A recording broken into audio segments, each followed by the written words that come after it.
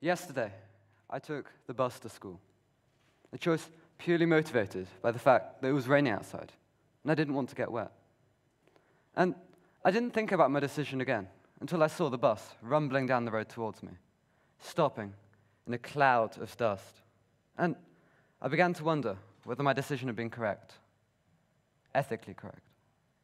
Now, although public transport is normally viewed in a positive light, my decision had helped create more pressure on the bus companies to put more buses on the roads, and thus we are increasing the amount of pollution in our atmosphere and ultimately speeding up the rate of global warming. I mean, none of these are ethically sound things, and given the same information before, almost certainly wouldn't have made the same decision. So I stepped on the bus and pulled out my phone. And having already questioned the ethics of the bus, I decided it would only be fair if my phone received the same grilling. Phones are integral to our society today. They entertain, connect, and even frustrate us. And their integration to our society has grown so much that there's even been a psychological disorder named after the fear of being without one, nomophobia. And because these phones are so integral to our society, we often are on the lookout for the latest phone, the newest piece of technology. And as with making any decision, we often ask ourselves questions while we're doing this. And in this case, the questions might go something like this. How fast is it? Does it take good photos? Or can I shove it in my bag or even my pocket? And, I mean, while these questions are all very good things to ask, I'm sure, I'd like to ask you, have you ever asked yourself, how ethical is this phone? Here are some statistics. 40% of your phone is comprised from metals. And these metals include gold, silver, and platinum.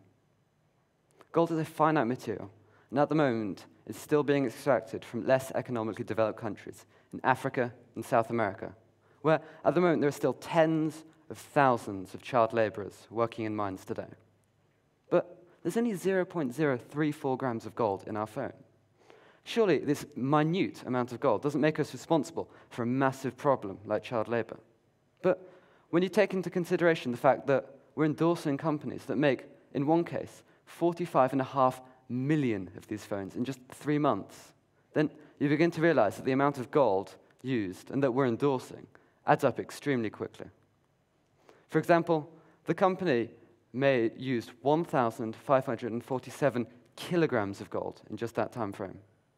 In fact, the amount of gold used by the technology industry is so massive that it creates 1/3 of the entire global demand for gold. Yet, at the same time, these big technology industries are not doing enough to slow the amounts of child labor. And once again, like the rain, we have a problem. And once again, we also have a solution, thankfully. Smaller companies are beginning to offer more ethical alternatives to our phones. But at the moment, they're still not able to compete on features or price. So once again, we have a decision. Do we choose an ethically produced phone and a clear conscience, or a competitive price tag? But at the moment, the decision seems seemingly clear. The more ethical decision, separated from the less ethical decision. But what if I told you that sometimes it could be more ethical to make the less ethical decision? Coming back to my commute, although me deciding to take the bus instead of the bike put more pollution to our atmosphere, I also put money into the local economy, improving the quality of lives of the drivers.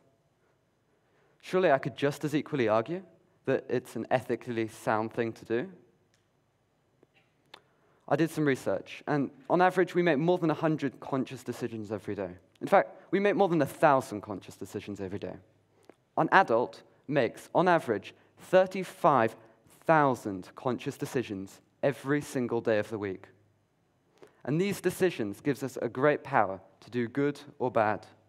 And with that power, we also get the responsibility to make sure that we feel happy to stand by our decisions. So I'd like to challenge you to, in the next week, question at least one of the many thousands of decisions that you're going to make. And imagine a world where everybody knew why they took the bike or the bus. A world where we didn't blindly cause harm to others.